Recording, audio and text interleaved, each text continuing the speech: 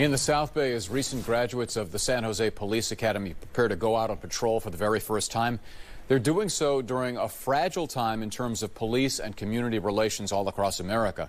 New officers were given a valuable lesson today meant to prepare them for the road ahead. ABC 7 News reporter Chris Wynn has the story you'll see only on ABC 7 News.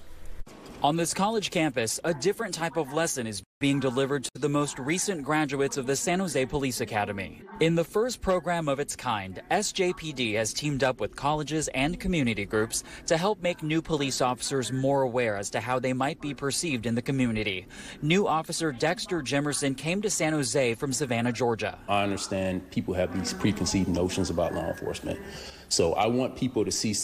When they see me, I want them to see them. The course, Policing in the Current Political and Social Climate, is the culmination of months of training as these 42 new officers prepare to enter the field this weekend. They need to get an understanding as to why our community feels the way it does, and only then are we going to be able to do better. These officers were trained on how police have historically been used as instruments of government discrimination dating back to the enforcement of policies such as the Japanese internment and laws related to Jim Crow.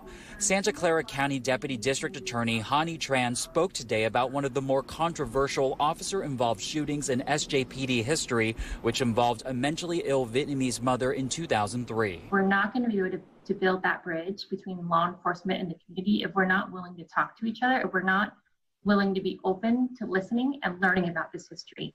Also on hand, leaders from Emmanuel Baptist Church who came to share perspectives from the Black community. They are new to this world, and getting this type of training out the gate, I think, is showing a transformation that's happening. Officer Catherine Delatorre, who's originally from the Bronx, recognizes the current law enforcement landscape and hopes to be a part of the solution. I really want to learn, and I hope that I can show the community that I'm there to be there for them. Uncomfortable conversations that will hopefully lead to greater understanding.